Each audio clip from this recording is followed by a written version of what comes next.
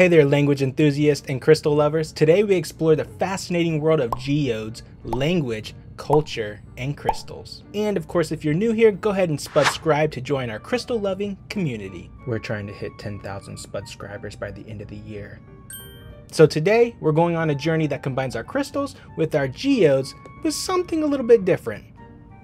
Language. That's right, we're exploring crystals, the stories they tell, and the meanings they hold in different cultures. Let's start with our geodes. These beautiful hollow rocks filled with crystals have been the source of fascination for centuries. But did you know that the word geode actually comes from the Greek word geodes, which means earth-like? It's a fitting name for these little pieces of beauty that the earth provides. Don't you think? Oh, and if you stay to the end, I'll bust this bad boy open with this hammer.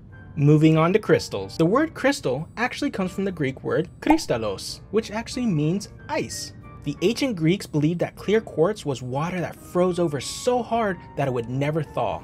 Isn't that a beautiful image to think of? But geodes and crystals aren't just beautiful to look at, they hold deep meanings in a number of different cultures. For example, in the Chinese culture, jade is a symbol of purity and nobility. Meanwhile, in the Native American culture, turquoise is often used in ceremonies and is often connected to the spiritual world. So as you can see, the language of crystals and geodes is as rich and varied as the stones themselves. They tell stories of ancient beliefs, cultural practices, and human fascination of the natural world. We have made it to the end, so thank you so much for joining us on this linguistical journey of geodes and crystals. And remember, every crystal has a story to tell, if you're willing to listen.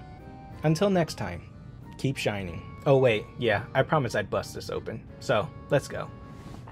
Alright, so here we go. 3, 2, 1. Nice. Oh my goodness, these are so gorgeous to look at. So beautiful.